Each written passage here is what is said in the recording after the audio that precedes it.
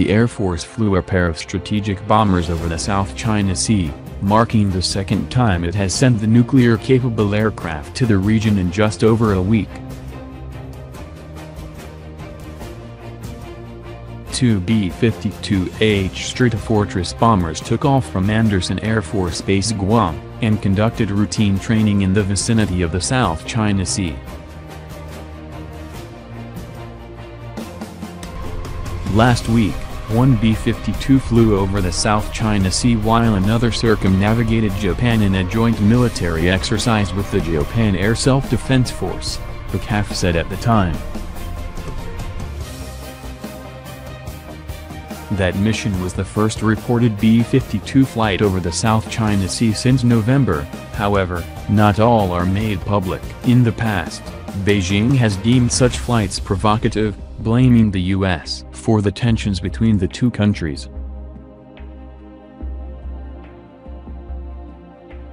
U.S. aircraft regularly operate in the South China Sea in support of allies, partners, and a free and open Indo-Pacific, the PACAF statement said. U.S. Pacific Air Force's bombers have flown from Guam for more than a decade as part of U.S. Indo-Pacific Command's continuous bomber presence operations. The region is vital to the international economy, with about 80% of all trade by volume and 70% by value being shipped through the South China Sea, according to the United Nations Conference on Trade and Development.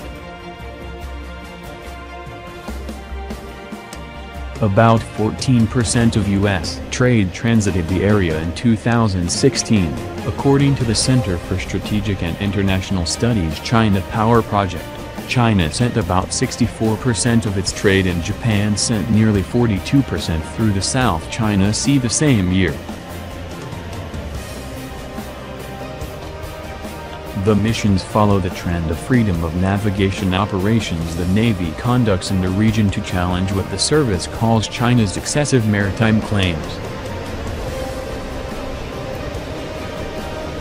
The U.S. disputes China's claim of authority over several islands and reefs in the oil-rich South and East China Seas, including in the Spratly, Parcel and Senkaku Islands, according to the CIA World Factbook. China asserts authority over the 12 nautical miles around their claimed islands and reefs, as well as over the airspace above them.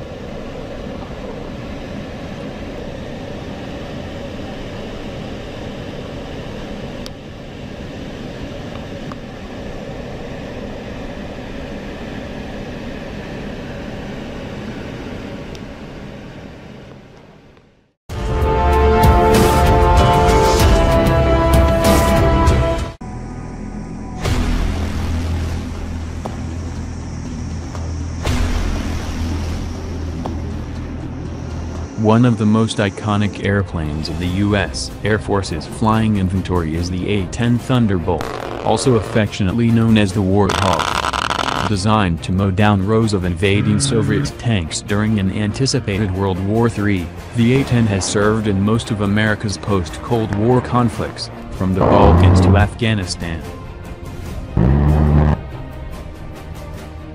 A new Pentagon contract to manufacture new wing sets promises to keep a minimum of 280 aircraft flying into the foreseeable future, even as questions persist whether the A-10 can survive over modern battlefields. In 1967, the U.S. Air Force initiated the AX program, designed to field a new generation Close Air Support (CAS) aircraft. This was the first for the Air Force, which had traditionally used fighters and light bombers, including the A-10's namesake, the P-47 Thunderbolt, in the CAS role.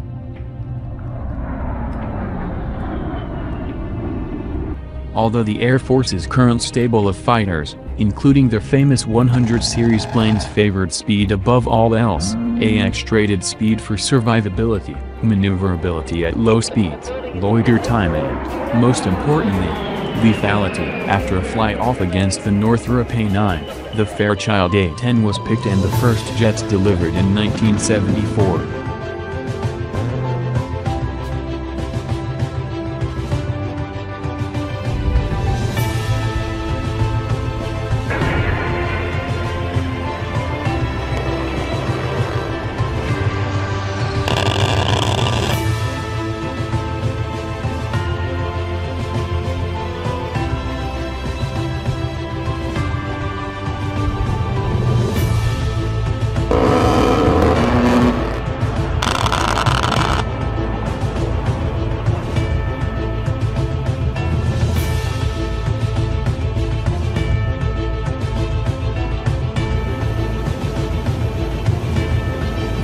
A-10 Thunderbolt is unlike any fighter before or since, with survivability features designed to keep it flying during an attack run and make it back to base. The plane featured redundant engineering features designed to keep the plane flying though parts of it were shot away. The two General Electric GF-34 non-afterburning turbofans were moved behind the wing, in order to reduce the plane's infrared signature and protect it from Soviet air defenses such as the SA-7 Grail shoulder-fired surface-to-air missile system.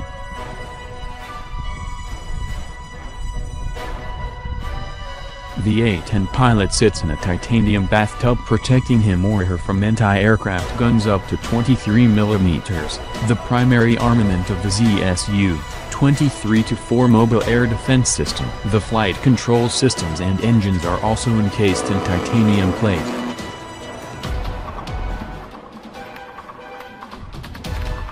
The A-10 is also designed to be flexible and maneuverable, both in the air and on the ground. The aircraft design stresses maneuverability at slow speeds, allowing the pilot to fly extremely low nape of the Earth missions to mask its approach to the enemy and to avoid enemy anti-aircraft fire. The A-10 is also designed to operate from short, unimproved airstrips in the event regular air base airstrips are put out of action.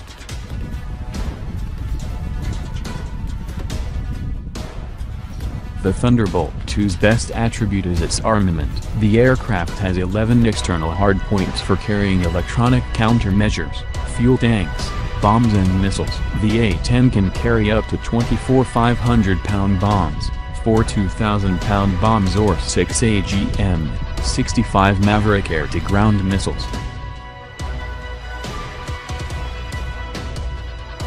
This enables the A-10 to carry out a number of frontline missions, from close air support to suppression of enemy air defense, and strike key enemy targets such as fuel storage depots, radar installations and field headquarters. The weapon that sets the A-10 apart from the rest of the aircraft world is the nose-mounted GAU-8/A cannon. The large, 7-barreled Gatling gun can fire armor-piercing rounds at up to 4,200 rounds per minute, saturating a target area with lethal cannon fire. The GAU-8/A is mounted 2 degrees nose down and to the left, so that the firing barrel is always on the center line.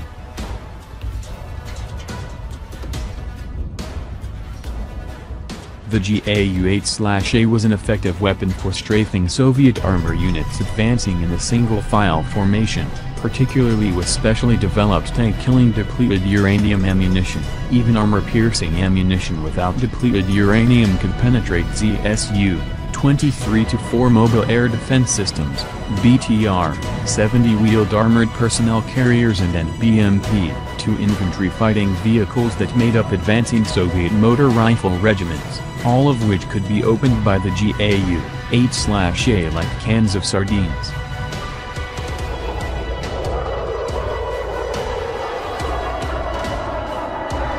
In wartime, the A-10 was meant to operate alongside U.S. Army Apache attack helicopters in the so-called Joint Air Attack Team, JAAT, to kill advancing Soviet armor. JAAT doctrine called for Apaches to suppress enemy air defenses, identifying and killing threats to the A-10.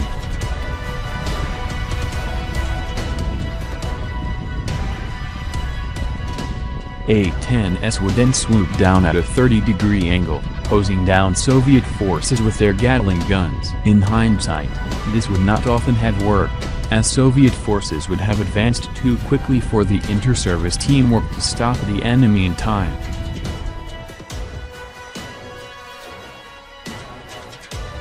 The A-10's first war was the 1991 Persian Gulf War, when warthogs were used to kill Iraqi armor units. 132 A-10s flew 7,983 combat missions during the course of the war, killing 987 tanks, 926 artillery pieces, 1,355 armored vehicles, 10 aircraft on the ground and even 2 flying helicopters shot down with the GAU-8A.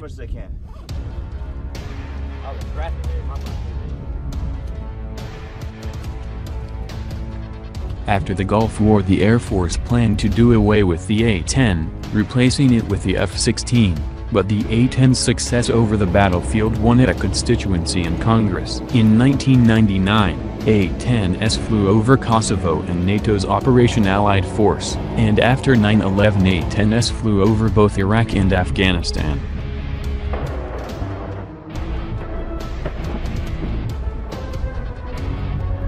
A-10s flying from Incirlik Air Base in Turkey have flown missions against ISIS since at least 2014, and in January 2018, A-10s returned to the skies over Afghanistan after a hiatus of several years.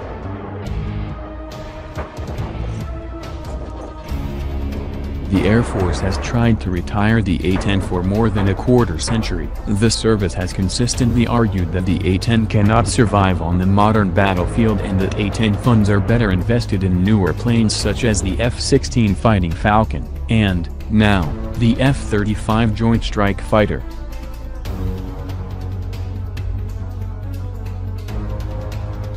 Under pressure from the A-10's fans in Congress and the military, the U.S. Air Force is keeping the planes, for now anyway, seeking to manufacture new wings for more than 100 A-10s. This will ensure that at least 280 aircraft will have the structural improvements necessary to keep a viable force of A-10s in the Air Force's inventory.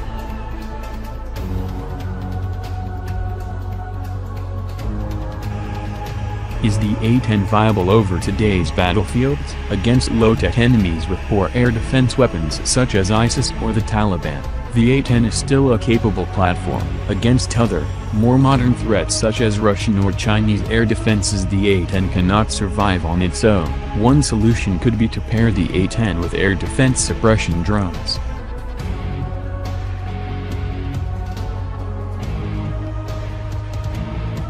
Once drones have neutralized the air defense threat, A-10s could conduct standoff attacks, loitering at a safe distance while identifying enemy targets and eliminating them with weapons such as newer versions of the Maverick missile or the small-diameter bomb. Strafing runs with the GAU-8/A would be less common, but the guns would still see some use against undefended, masked targets.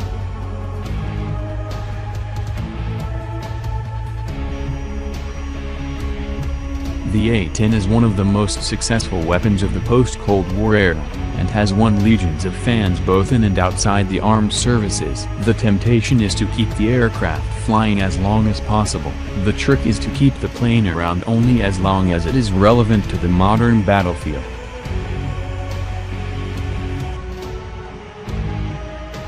If the A-10 can fight and win for the next generation, so be it. If not, it needs to be retired and a better plane, or solution, takes its place. There is no room for sentiment in the battlefield's lethal skies.